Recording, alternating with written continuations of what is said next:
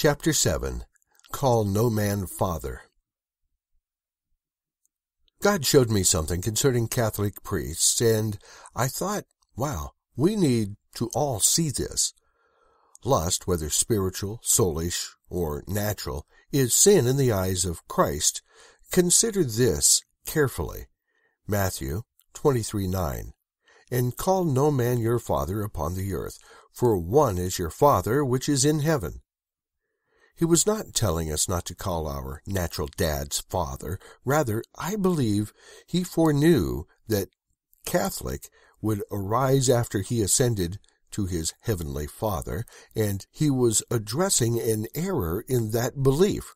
In Catholic, a priest, who is called Father, goes into one side of a booth, and lay Catholics enter the opposite side of the same booth.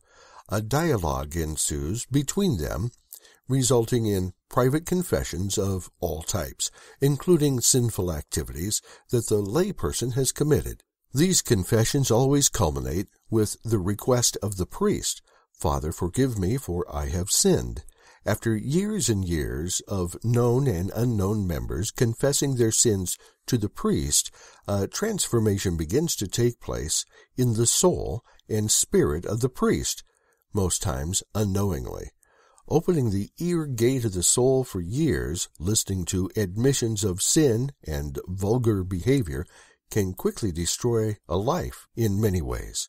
Jesus plainly said, "Don't confess your sins to mere people, because they are just that, people. They don't have the authority or the supremacy to forgive us, nor are they able to wash our sins away and repel the weight of sin." Mark 2:7. Why doth this man thus speak blasphemies? Who can forgive sins but God only? If we ponder what Jesus said, we will see that it makes total and complete sense. Confessing all kinds of sins, lies, lust, issues, and everything under the sun will put a priest to his knees, opening portals to satanic oppression. Keep in mind that most Catholic priests are not born-again Christians. Here is the result of this religious process. We see them on the news for molestation, rape, or sodomy charges, sometimes all of the above. I am sure somewhere in our country and in our world it's happening. We are not to be naive of that fact, but it's not as fervent or as televised. If a pastor or anyone in ministry is guilty of the same behavior in the presence of Christ, it will not go unpunished, even if it's not televised or in the morning paper. We have the Holy Spirit to convict us and guide us. God allows us to be married, in part, so that our minds do not travel farther than our flesh should go. Sadly, too often the Catholic priests are either expelled or excluded from the Vatican or the Catholic Church.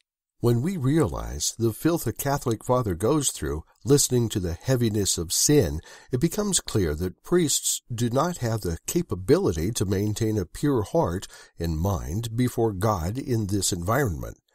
Jeremiah 17:9. The heart is deceitful above all things and desperately wicked. Who can know it? This is true because sin is a great burden to carry.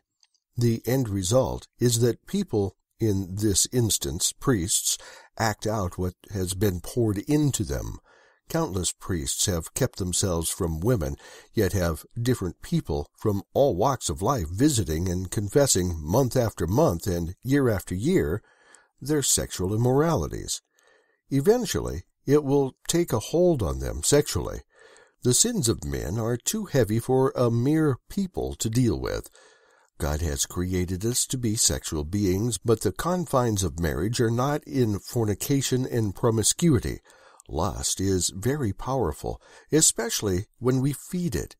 Not everyone will act on every thought or devious behavior that enters their mind, but many will eventually act on some of those thoughts.